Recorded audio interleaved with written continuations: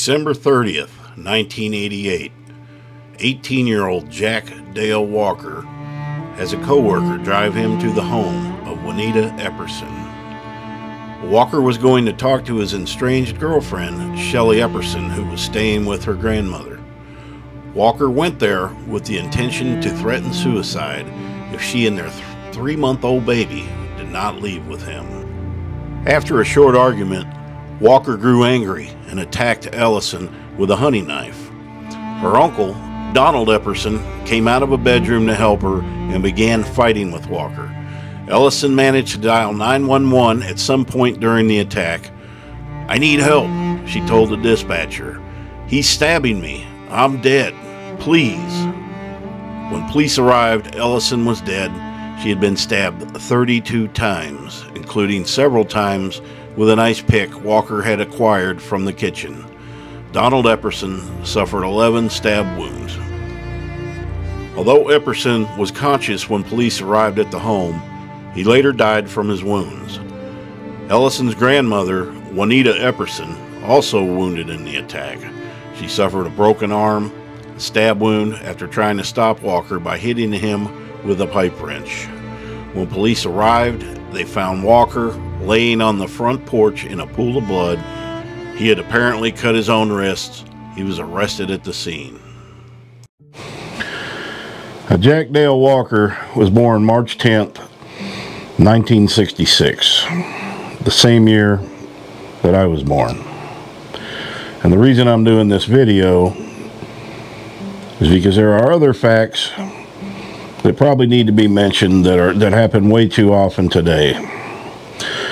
Now, I know I went to school the entire junior high. Back then, junior high, I believe, was 7th, 8th, and 9th grade. It's been 45 years for me. Jack was very quiet. He would sit at his desk. He wouldn't say much. I don't believe he ever got in trouble that I can remember. He was always well dressed. He'd always wear an Izod type shirt. He was, clean cut. And I believe he actually got fairly good grades. But there was a side to Jack that nobody knew. You never saw Jack outside of school. We would go to the bowling alley. We would go to the shopping centers. And you never ran into him. Because once they got home, him and his older brother, they were either inside or they were out in their own yard with no friends. And he was not the kind of person that you would invite to a party. There was just something everybody knew that was strange about him. He didn't really have a sense of humor. He would smirk at you, the same smirk that is in the picture that you just saw. But there was just something about him that wasn't right. And I think everybody that went to school with him felt that. But we just couldn't put the finger on it. But later in his testimony in this case, everything came out. He had an abusive childhood, a broken family, him and his brother. His brother had quite the lengthy record. Nobody in the family today is alive. The mother, the father, the brother, they're all gone. And of course, Jack was executed. He was not like I said, he was not a bad kid, but he just, not a very social kid. I don't remember him participating in any sports, and I believe they had some religious beliefs that he was not allowed to do certain things. And I don't recall what that was. It did notice when I was reading the case files that he had claimed he was a Jehovah's Witness, whether he was then or not.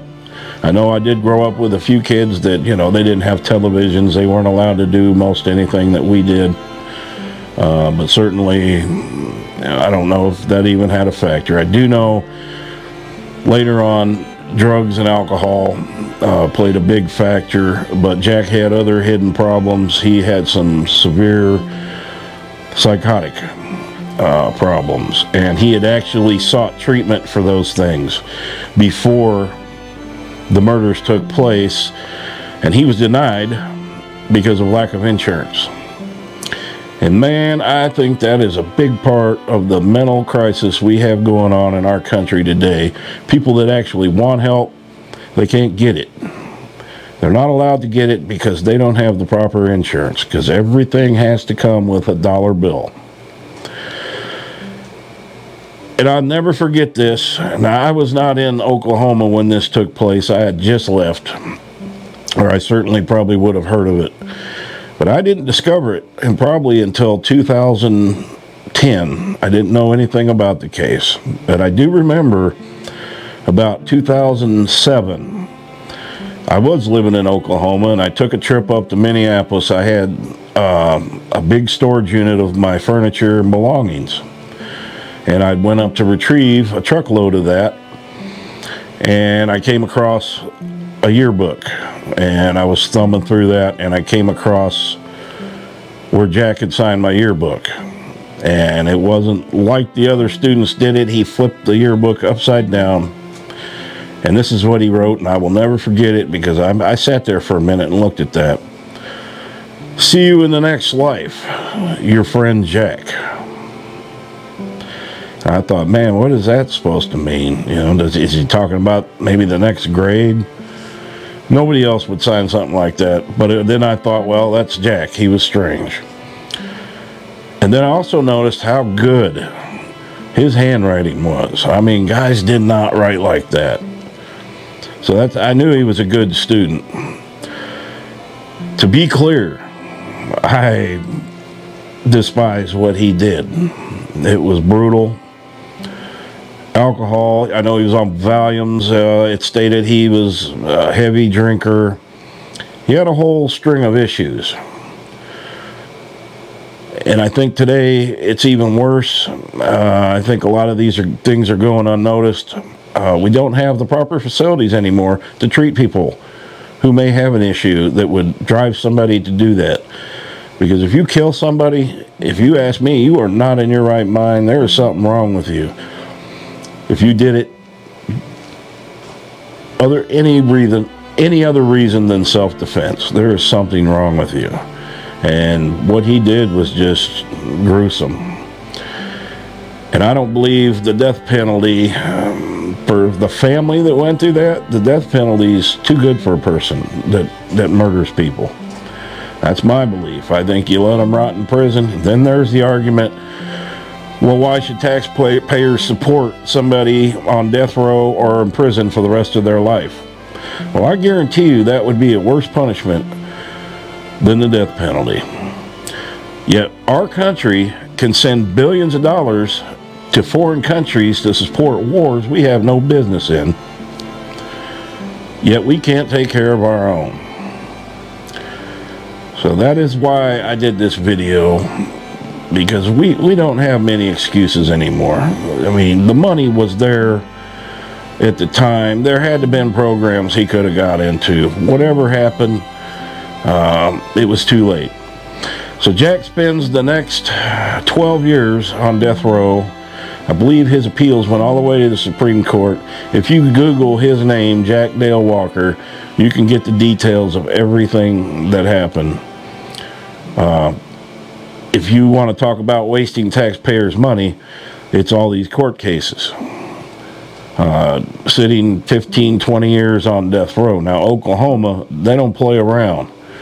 I believe the year they executed Jack Walker, they probably executed 15 others, and I believe right now they're going to do the same thing.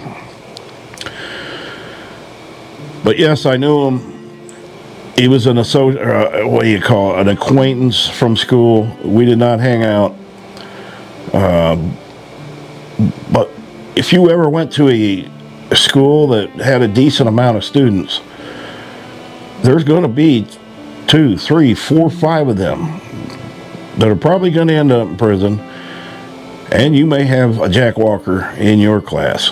So you need to teach your children properly. That is the entire problem today. Kids are not being raised right. They're not being taught the right things. Maybe the parents didn't know how to raise them because they weren't raised right. But you know if you have good kids or not. Now, I was no angel in school, But I never did anything to that degree. You know, my troubles in school were because I was a class clown. Pretty much that. You know, I did the normal teenage things, but I had never in my life have even thought of harming another person that wasn't in self-defense.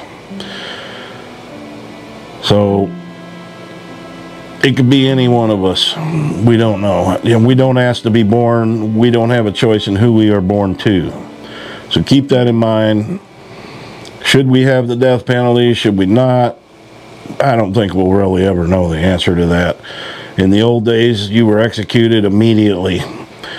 They found him on the scene. He admitted his guilt.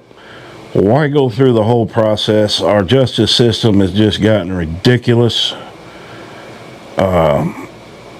There's no way to... I don't think there's any fixing it at this point, you know. But anyway, I thank you guys for watching the video. I didn't go too deep into details with the case. It's kind of a gruesome thing. But I'm not defending anything he did. I have no way, but I just wanted to have somebody that knew him as a child to be able to say that, yes, I recognized, even as a child, that there were issues with this man. And he was executed on August 28th of 2001. And I will put up his last words and how that went down after this. I thank you for watching. There you go.